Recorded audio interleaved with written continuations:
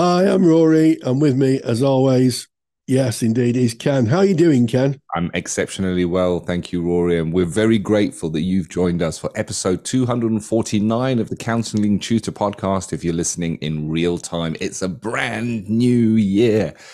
New episode, new year, and a slightly different format as well. We like to change things up, keep things fresh. We've got three topics we're going to be covering today, starting off with a firm favorite, and that's theory and practice, where we take a little bit of theory and we look at how that presents in practice. And today we're going to be looking at Elisabeth Kübler-Ross's stages of grieving and how that might show up in therapy. We then go into a brand new section that Rory has designed for us. It's called Practice Today.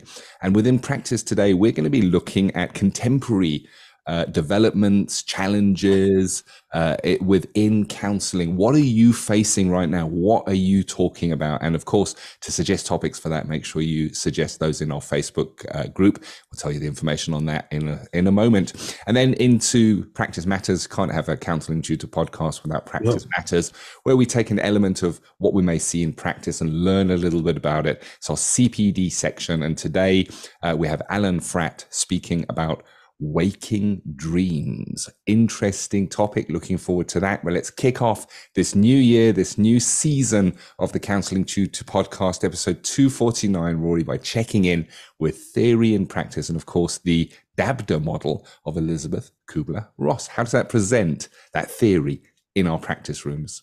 Well, I think before I go on to analyze that, I think I'd like to say it's one of the most enduring pieces of theory that is around not only the counselling profession, but also the helping professions in general. I think that anybody who's a helper, be they a therapist, a support worker, anybody who helps people in any way, has probably come across the work of Elisabeth Kübler-Ross, a Swiss American psychiatrist who has a really interesting backstory. She was a cleaner, and then she met someone who helped her become a psychiatrist, which I think is a fantastic story.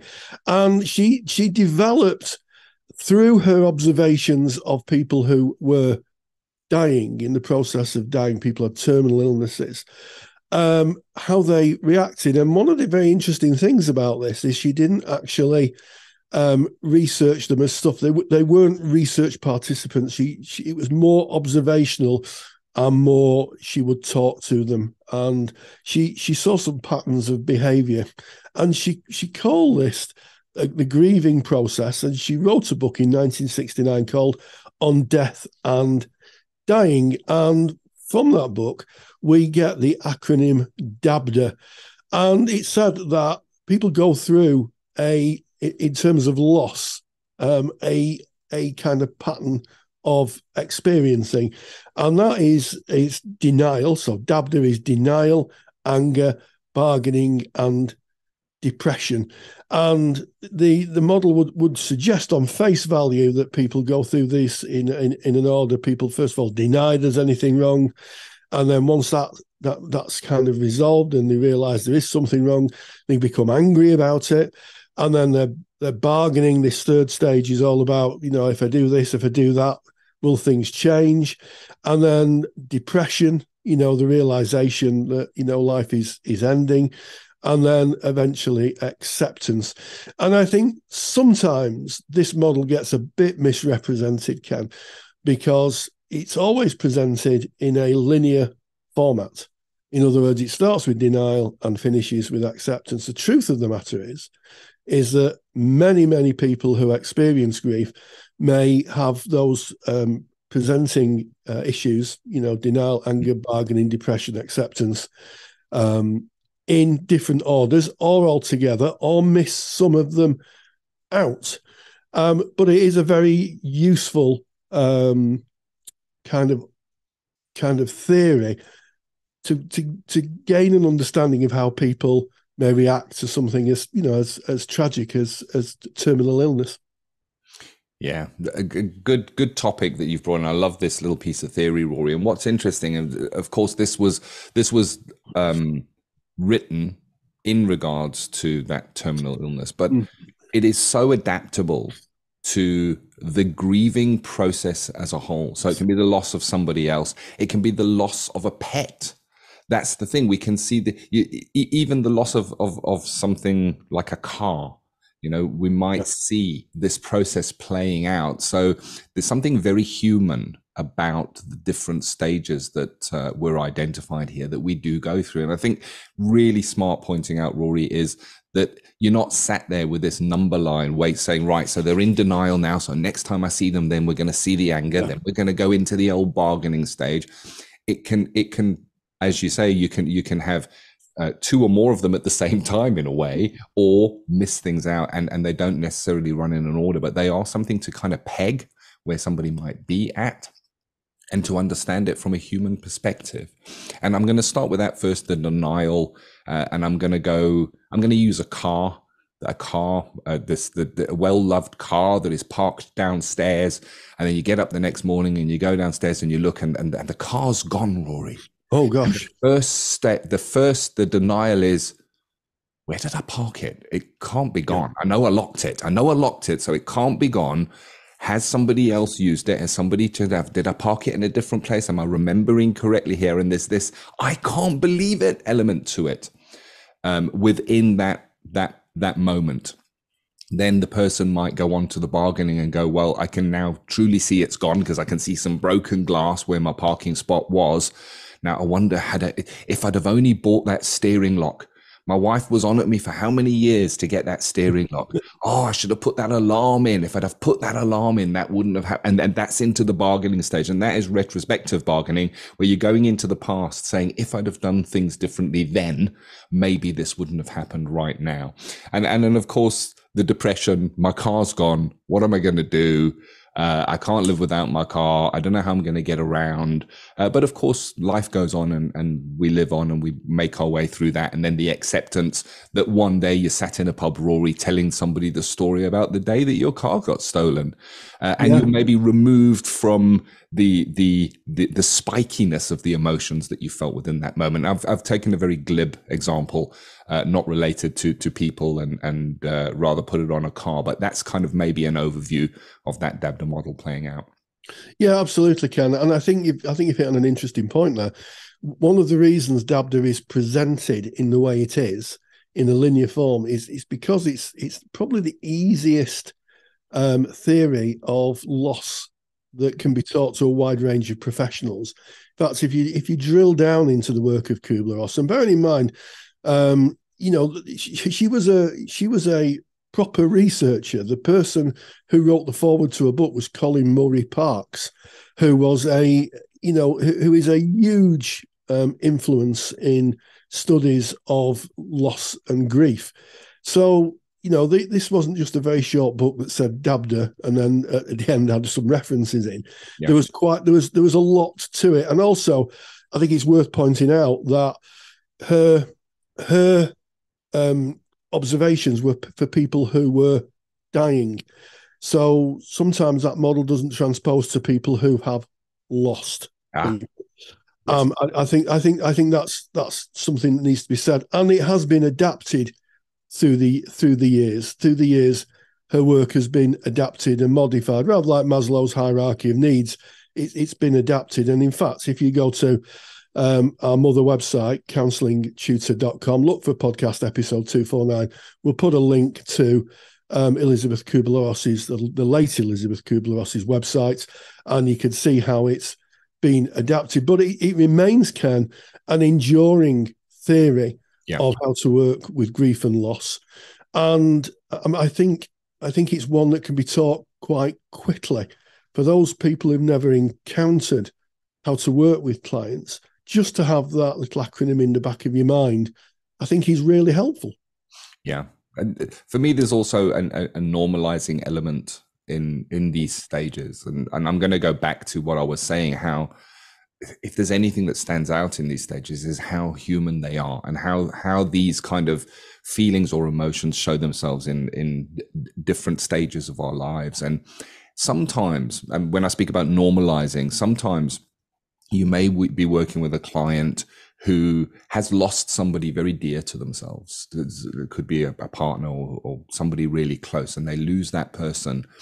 And they might come into therapy and they might be quite angry that that person is no longer around. Now, they love that person dearly. They're experiencing such grief at the loss of that person. But within them, there's also this, how can he leave me now? How can he go now? And that for that client presenting, and this is what this is about, how does that theory represent itself in practice? It can be hard for them. That can be unacceptable to them. How can I feel this anger towards this person that I've just lost and that I loved so much?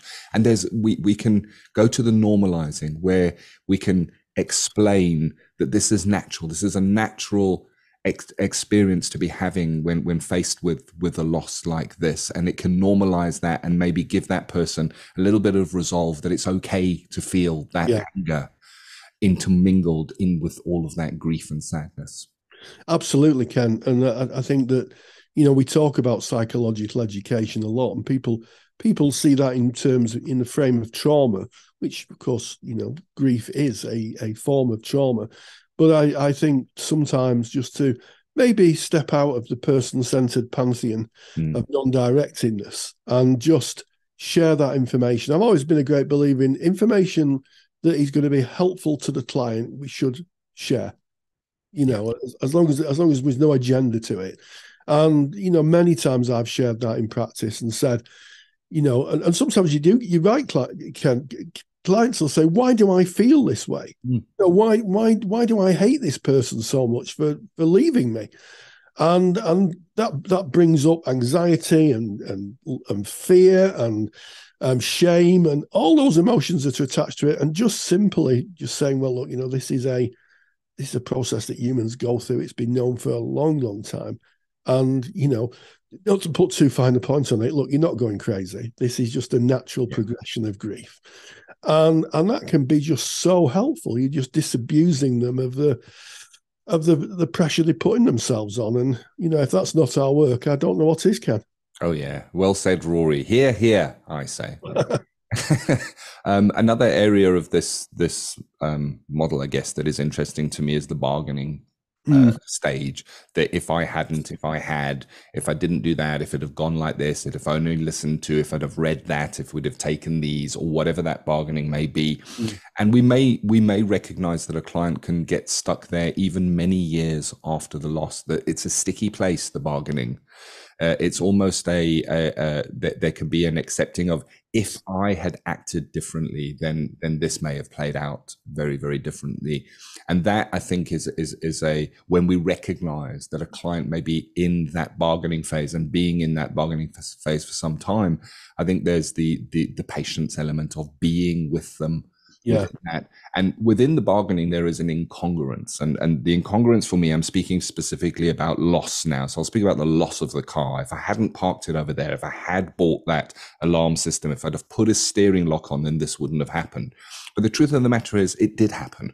So there is an incongruence in looking back to, it may not have happened. And maybe in a person-centered way, you can point to the incongruence when the time is right, when the relationship is built up right, saying, I recognize that you really feel that if you'd have done those things in the past differently, then maybe it would have played out differently. But of course, you now find yourself here, and pointing again to how it really is, what it's like right now, bringing them into the here and now, but recognizing the emotions of the there and then, the bargaining, if I had, if I hadn't, if we had, whatever that may be. That's a sticky place to be. And I think patience there, Rory, is just patience and understanding, care and empathy. I totally agree. And also, you know, don't be surprised if this kind of presentation of grief comes up many, many, many, many years after someone has died. Because it can be kind of cyclic. That's the word I'm looking for. It can be cyclic. So things like on anniversaries, things like on birthdays, Christmas holidays, as we call them now, all those things can trigger that kind of cycle, and it can trigger individual bits of the DABDA cycle. So you might get a client you're working with, and all of a sudden they come in just incredibly angry one day.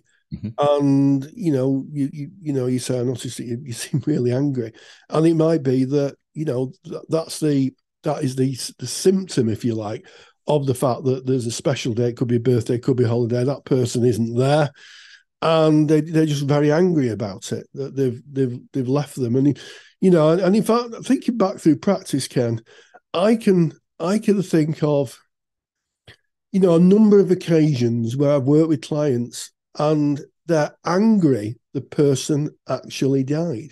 Yeah. They're angry the person actually died. And it's real anger. And, as Ken has often said, and I love Ken's phrase, all feelings are welcome in the therapy room. All feelings should be engaged with. And, maybe you have to engage with that. It feels a little bit counterintuitive that you are angry at someone dying. But actually, that's the process, part of the process of letting go. And for some people, it can be a lifelong endeavor. Some people kind of move on and they move away. Other people may very well just have this cyclic revisiting of the difficulties and the pain of loss. And others may, quite frankly, not escape it at all. That might be a permanent position for them. Yeah. Yeah, you can definitely get stuck there. And I think to circle right back to where we began with this, before we give you the special secret link to go and get Rory's super duper handout on the DABDA model, then you can have it in your hand and you can look over that yourself. And that is that this is not linear, and that it can go forward and backwards. So you can have an example where a client will have acceptance that the person is gone. And I'm speaking from my own personal journey here, looking back over the Christmas period. I lost my dad over that time.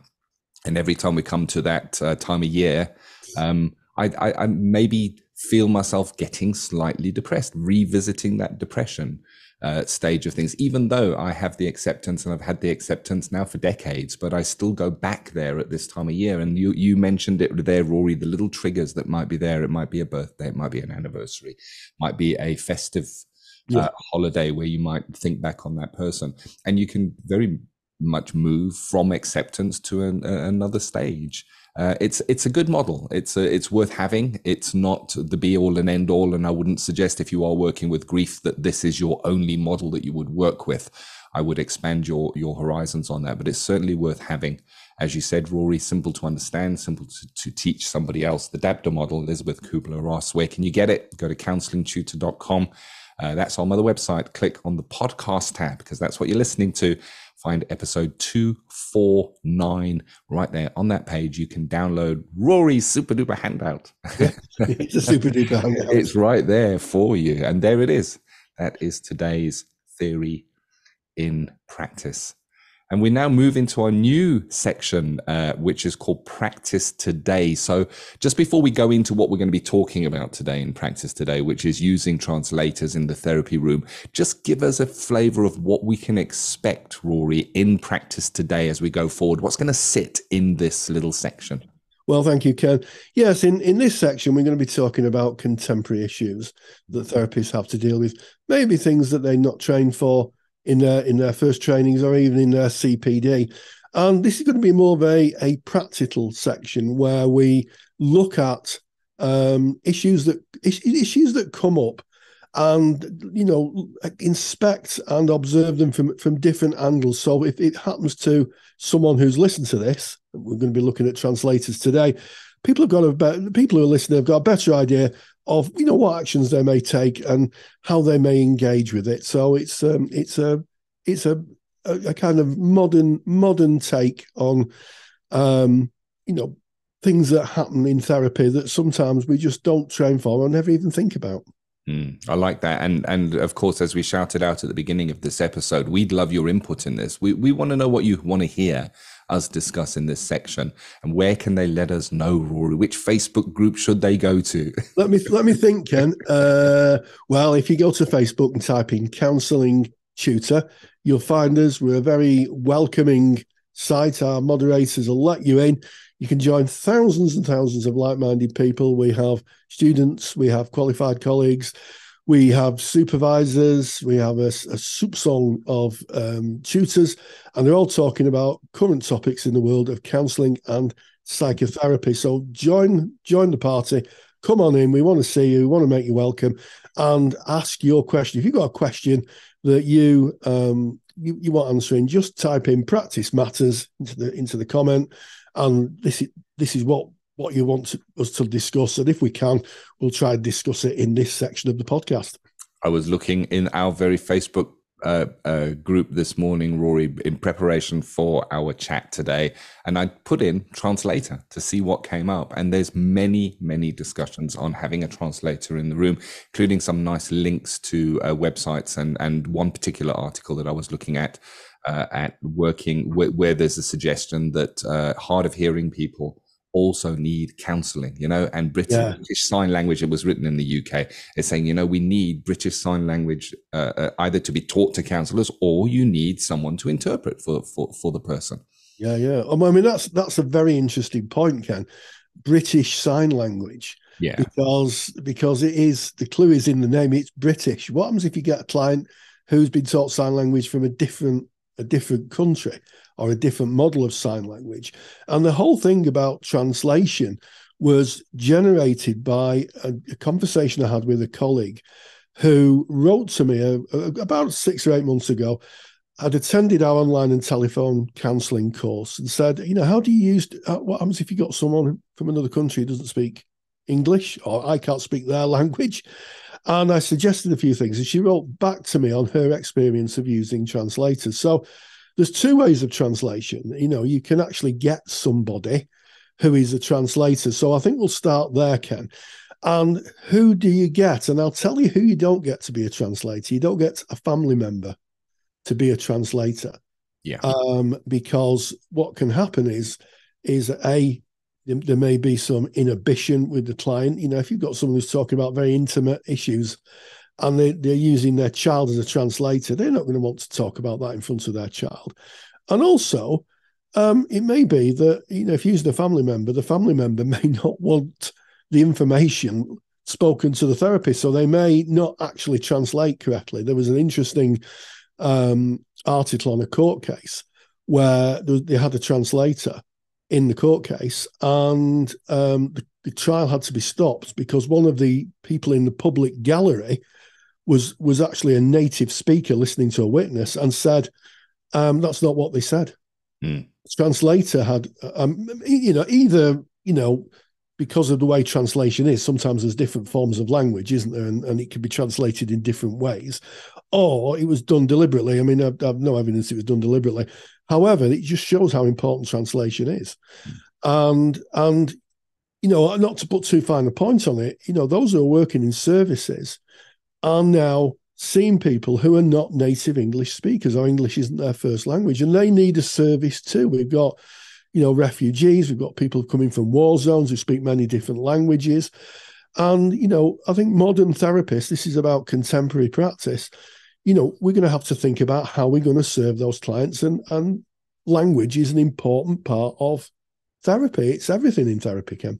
Yeah. And I mean, there's the third person in the room. I'm going to call it the third person in the room, in that you have another soul in the room with you, somebody else that is not related to this journey that this client is going on, that is listening to the information the client is giving, and then putting that over how they understand it from their frame of reference. And I think what you're referring to in the court case, I don't know how that played out or what was going on there, but it's so easy, isn't it? And I remember one of the exercises we did in college when I was training under you on frame of reference was you would ask 3 people to look out of the window and write down what they saw. And everybody wrote down something different. Why? We're looking through the same window at the same picture, but we all have a different frame of reference of that attracts us. And if you look to books that are translated, there's sometimes, it's not the same. When you translate it out of Sanskrit, there aren't the right words to put into blah, blah, blah, blah. So we have to recognize that there may be a break in the narrative. But I think what we can do when we're working with a translator is we can pay very close attention to body language and the non-verbal communication that may be coming from that client. We can see the emotion and maybe feel the emotion that they may convey in how they put that information over. Because at the end of the day, we're there with them in that emotion. Yes, we need to know the narrative. but that emotion is vitally important. But yes, you've got a third person in the room, but you've also maybe got another frame of reference to watch out for.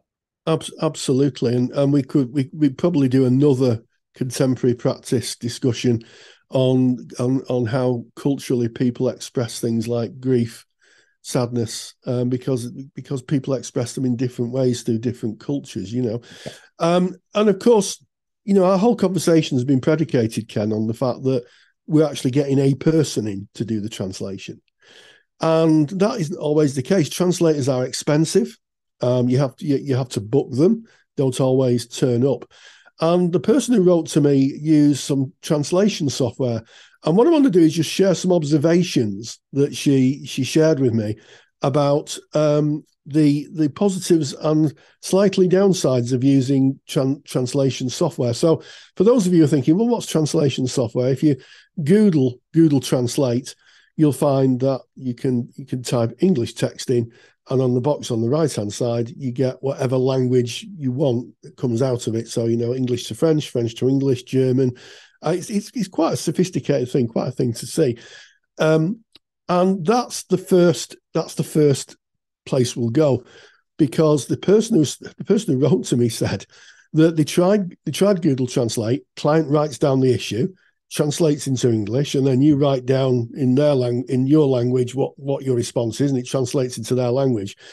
Presumption of literacy. And that's the first hurdle that this person came across, because the people she was dealing with had been effectively kidnapped. They hadn't been educated. They're predominantly women. They hadn't been educated. They couldn't speak their own language because, part of the control was not giving people access to education. So that fell a little bit at the first hurdle, because if someone can't write, they can't use a translator. So that's the first thing to think about.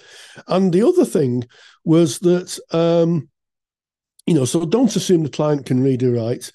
Using technology takes practice. So if you're using technology, you need to practice, and that means practicing with someone who's writing in a different language. That can be a bit tricky. Yeah. And also, the software might not actually be an accurate translation. That's the first thing, Ken. Yeah. So, that's so useful. And also, she talked about the kind of technology that they use. They got some tablets initially, and the tablets weren't very fast. They didn't connect to the internet. They connected to the internet, but their processing speed wasn't fast. But, and I'm paraphrasing this, it became a lot better when they used phones. And it struck me, Ken, that phones actually are probably meant for this, because people carry them around. They're very compact. There's been a lot of effort put into translation software. If you go on the App Store or the Google Market where you buy your apps, there's huge amounts of translation software that can be downloaded onto a phone that sometimes you can't download onto a computer, because the phone is a very handy thing. So there is a lot to think about. Yeah. And I think finally, Ken, if you're working in a busy practice in a city, what's the policy on translation? Is there a policy? I can remember many years ago when I was working for a charity just down the road from where I lived, and I was the chair of it. I was the chair, and someone phoned up and said, "We've got a lot of people speaking French. We think they're speaking French in our reception, and they're getting very upset." And someone had tried to engage them in A-level holiday French, and that hadn't gone down too well. And eventually, we got an interpreter in, and it took some sorting out to be able to get the people who needed the help to the translator, and we had to get a budget for that. So it's a big thing, but we are becoming a more diverse society in terms of language. I was out and about yesterday locally. I live in a quite a small part of the world, and I heard at least 2 languages being spoken that weren't English, and they were people who lived in my area. They're my neighbours. They're my neighbours. Now, they may very well speak English as a first language, but who knows? Yeah, it's a very, very interesting topic. And I think as technology grows, as we do more work online, there are more maybe opportunities to work across cultures, across language barriers. I think I have a colleague who is a polyglot, and she worked as an interpreter for many, many years. She now teaches languages. She's doing a lot of work with refugees. And from her experience, if you're looking for a translator, you're maybe best looking at professional translator services where you can hire somebody where they have a code of conduct, where they will understand about confidentialities, because of course interpreters are used in sensitive situations all the time, in governmental meetings with foreign dignitaries. There will be a translator there, so it is not, it's not too unusual, but it does carry with it an expense. It can sometimes be quite a considerable expense. I think it's something to weigh up and have a think about of, is that for you within your practice? And I wouldn't want to leave this topic without putting out a disclaimer. When we are speaking about things like Google Translate and apps that can be used for translation, we are in no way suggesting that you use any of these apps. It is that the sad thing is that so often the information that you might be putting into that app, which is maybe not yours to put in, maybe the client, you're getting a client to type in what they're feeling, they're sharing their deepest secrets. How is that being protected? Who owns that data? Where is that data being stored? Who looks at that data? That all comes way before the convenience of these apps. They can look so shiny and so easy. And of course, if you're out on holiday in a country and you just need to get by and find a restaurant, then they're great for that. But think really carefully when putting sensitive data into any application. Look first and foremostly at how that data is protected and managed. Wow, I don't think we'd reach the end of this topic if we spoke for another hour, Rory. We could get another hour to it easily, couldn't we? Join that conversation. This is our new section. It's called Practice Today. What's happening in practice today? Today we spoke about translation in the therapy room. Weigh in. Tell us your thoughts. Facebook, put into Counselling Tutor. Join that conversation. We now move on to Practice Matters. This is the CPD section of the Counselling Tutor podcast. And you can put this down as CPD, you know, on your CPD, what do you call it? Where you record your audit. Yeah, your sheet. Looking for the big word, your CPD audit, you can put in listening to the Counselling Tutor podcast as part of that CPD. Anything that you do in service of your client or your practice as a counselor can be classed as CPD. So put that down. And today we're going to hear from Allan Frater. You spoke with him, Rory, and he spoke about waking dreams. Yes, Allan has written a book which we will allude to, and you'll be able to see the link to that in the show notes on podcast 249. But yes, he talks about waking dreams, the hinterland between our kind of day-to-day experience and also our fantasy experience. It's a really interesting piece of thinking. And I caught up with Allan Frater, and this is what he had to say about it. And we welcome Allan Frater, who's written a book entitled Waking Dreams, Imagination in Psychotherapy and Everyday Life. So first of all, Allan, welcome and thank you for joining us. Thanks for having me along, Rory. Nice to be here. So, waking dreams in psychotherapy. So, I guess the first question is, what are waking dreams? It's what it says on the tin. So it's like a mixture of waking and dreaming. So a waking dream, the easiest way to, well, maybe from experience, your audience, I would imagine a lot of them will have had the experience of waking up in the morning and you're still in a dreamscape, but you know you're in your bed. That happens spontaneously sometimes. A waking dream is therefore an overlap of an imagined reality, the dreamscape, with being in the normal physical world. And a waking dream practice is about learning the conditions to create that in-between state and explore it with the client.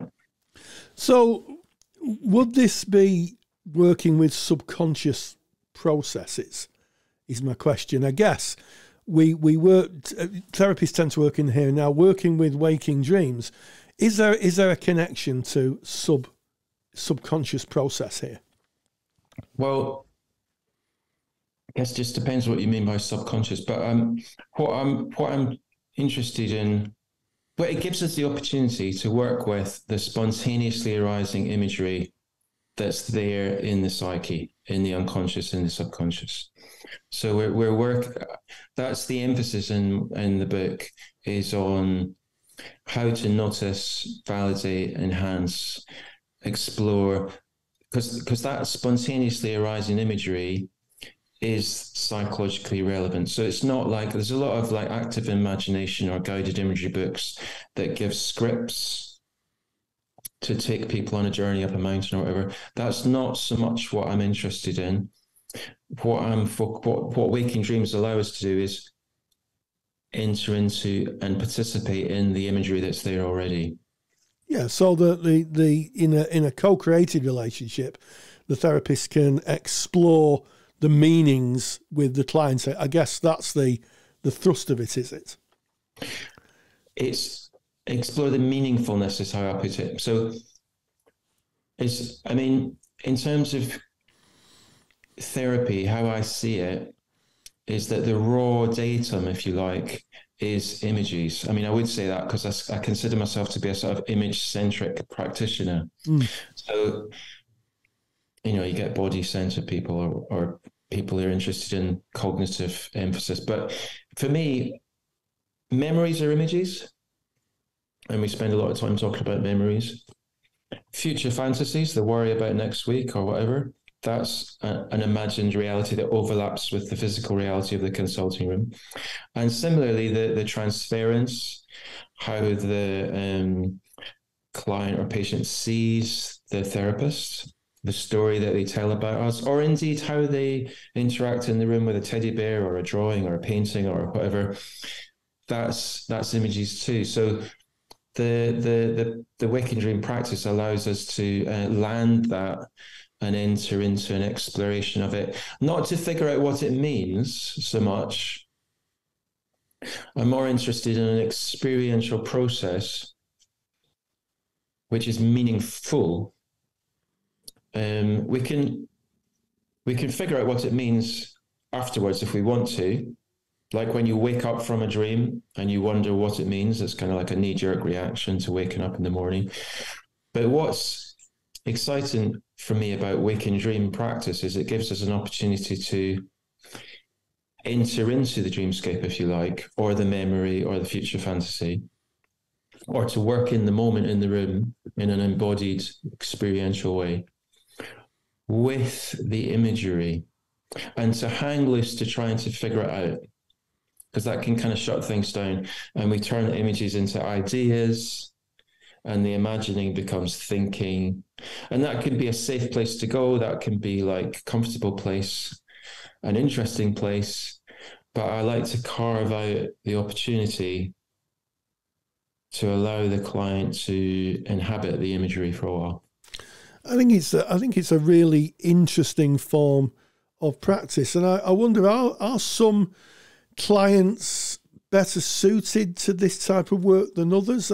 Can you, when you engage with a client, can you see that some clients may benefit more or may have a more meaningful experience in therapy by using waking dream?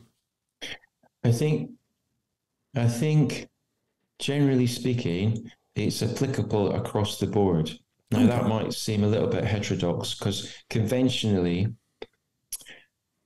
working images is contraindicated for perhaps people with overactive imaginations or people who are a little bit less stable. Because we don't want to, because the fear is that working with images takes them further into a fantasy life. For me, given that we can't get away from images because they are the memories, perceptions, and future fantasies that are happening all the time, for me, it's more about how you work with the images. And I make a distinction between working with them in an eyes closed waking dream, which is the more conventional way. You close your eyes and have a journey or whatever. What I present in the book is also a way to do it with your eyes open. And in that way, the client remains grounded in the room with you. They're not completely disappearing into the wilderness of fantasy life. And we can work with images in a safe way with most people. So yeah, that's. I mean, it can be really helpful for. I mean, some people don't think they're very imaginative, and therefore they might have hang-ups around working in this way.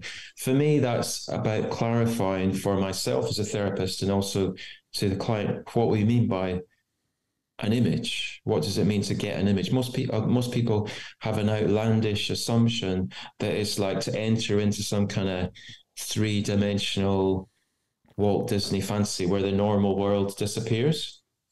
But as we defined earlier, a waking dream is you're still in the normal world and you have an imaginal overlap. And that's a subtle sense that everyone can have. You just need to remember what you had for breakfast, and that's an image. So you're still here and you've got an image. So I think clarifying what we mean by an image can get around that. And also the eyes open thing can avoid the self-consciousness that people might have. Sometimes if you get them to do like an experiment, like an eyes closed thing, they get very self-conscious, or they want to do it really, really well, and that gets in the way. But if we do it in an eyes open way, then the therapy doesn't get in the way of the therapy. But I think one last point on that question is, I think particularly for more sort of mentally identified people who are a bit more in their head, who perhaps don't know what they feel or don't really have a lot of body awareness, I think as an opening into experiential work, most mentally identified people can become aware of images. And then that takes us into feelings and bodily sensations, because imagination isn't just visuals. Imagination is like a nexus of all the senses and feelings and thoughts together.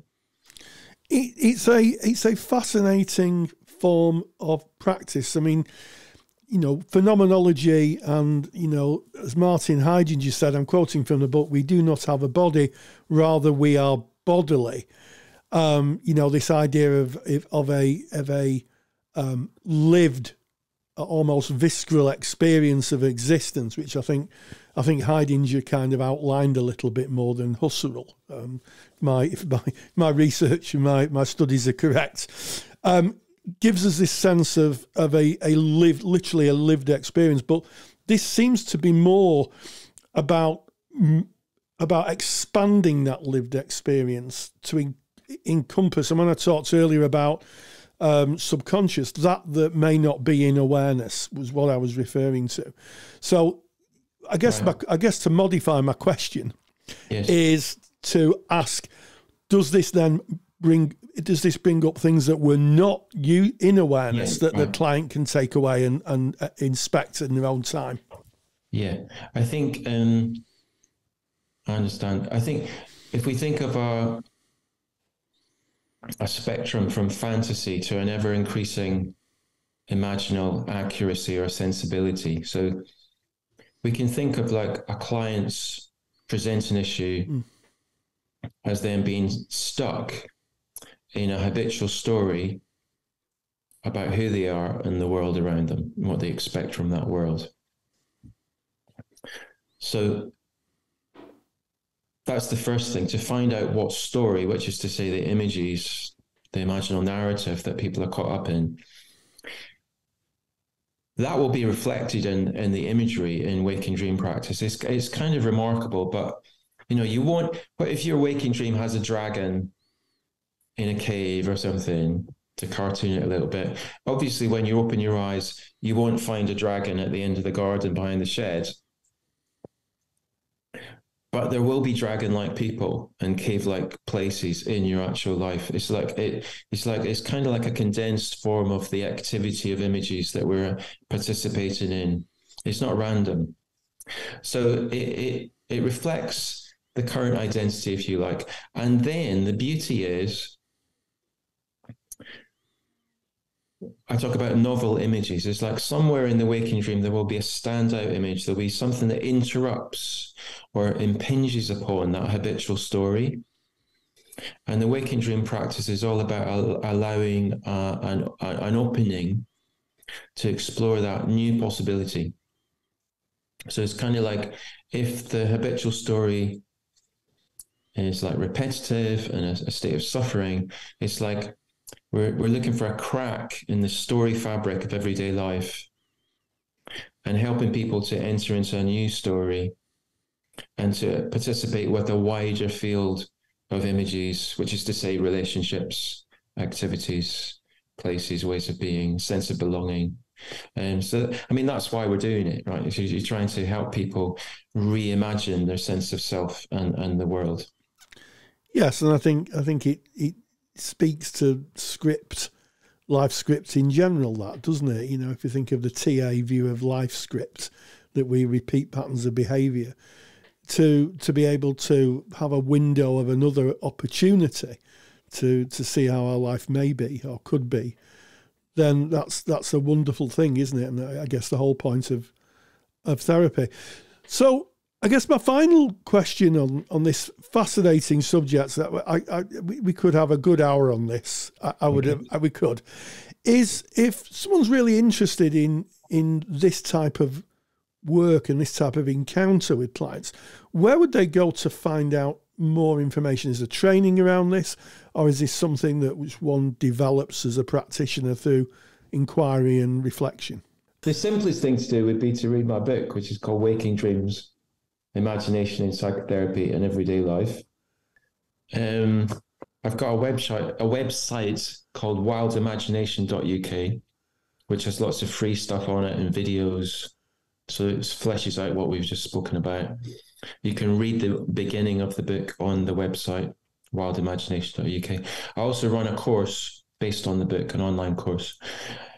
Beyond that, it's a bit niche where I'm coming from. I mean, other sources are Robert Bosnak. He's a Jungian dream worker. James Hillman, Revisioning Psychology, classic text. Stephen K. Levine, he's a wonderful art therapist. So there's stuff out there. But if you go to my website, there's resources and links and reading lists and videos you could try there. Sure. Well, we'll put those links into the show notes of the podcast. I've started to read the book, and I'm starting to get quite enamored with the idea of waking dreams and that borderline between kind of reality and that kind of embodied experience of who we may be. So I've got a free copy of the book. Complete transparency here. I got a free copy of the book. Free books, always great. So I am genuinely enjoying the opening chapters. So with that said, Allan Frater, thank you so much for joining us. Big thank you to Allan. A big thank you to you, Rory, for reaching out and holding that really interesting interview. It's I'd like to read the book. I haven't read the book. I would like to read the book. I'll certainly be looking at the show notes page, counsellingtutor.com, podcast tab, episode 249, to have a look for the link to the book. That is Allan Frater on the topic of waking dreams. And I do believe, Rory, there's a bit of a rumor here. I'm going to have to go for you for confirmation on this rumor that Allan may be in the pipeline for making a lecture for the Counsellor CPD Library. So that's worth looking out for. Absolutely. We were so impressed with what he had to say. Yeah. That we invited him to do a lecture, and he's going to be scheduled in as one of our lecturers. And having started to read the book, yeah, I don't think this is a lecture to be missed once we produce it, Ken. Nice one. And if you're not a member of the Counsellor CPD Library, it's so easy to join. You just go to counsellingtutor.com and the information is right there on the screen. An annual membership to the Counsellor CPD Library will cost you less than the price of one cup of coffee per month out with a friend. So it really is worth it. It's absolutely jam-packed full of quality CPD, all with learning objectives, all certified. So go and check that out at counsellingtutor.com. This has been episode 249 of the Counselling Tutor Podcast. Yes, we started with theory and practice, stages of grieving. We looked at the work of Elisabeth Kübler-Ross, the enduring piece of theory that has helped so many. And we looked at it in a little bit more detail and hope that is of help to you if you ever need to use that theory with your clients. Practice today is a new section. We're looking at contemporary issues in counselling, and Ken and myself talked about using translators in the therapy room, something that really is a contemporary issue in the society that we find ourselves in. And then finally, in practice matters, I caught up with Allan Frater, who talked about waking dreams in psychotherapy, an interesting direction taken in a new idea of how people interact with the world. And as always, stay grounded and stay safe.